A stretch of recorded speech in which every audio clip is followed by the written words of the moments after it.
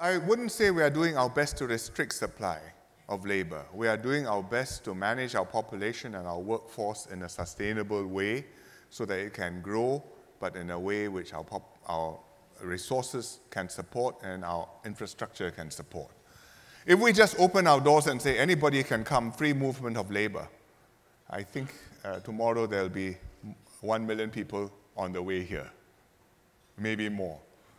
Some will fly, many more will come by boat, and it will be a different Singapore, so we can't do that.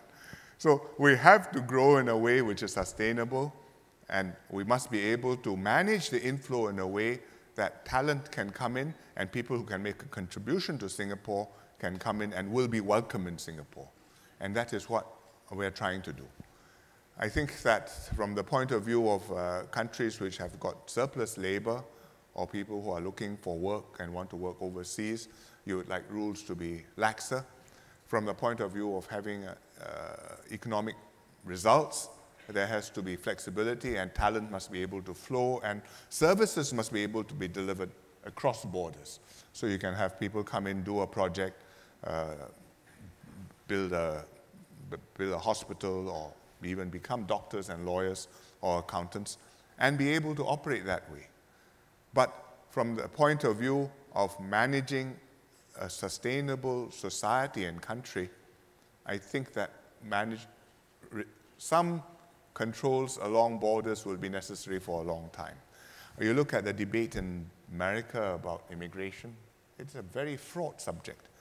You look at what's happened in Europe where you've got Schengen and people can move freely. Britain doesn't have Schengen, but they are already worried about the flow of people coming to work within the EU. And these are real problems which have to be dealt with. And we're not going to get it in ASEAN anytime soon. Oh, I think that there will be mutual recognition of qualifications. There will be arrangements to allow for people to work cross borders, for people to visit and do projects. But to say that within ASEAN you can go anywhere you want, just as in Europe you can go from Romania to Scotland. Well, even the Scots have views on that matter.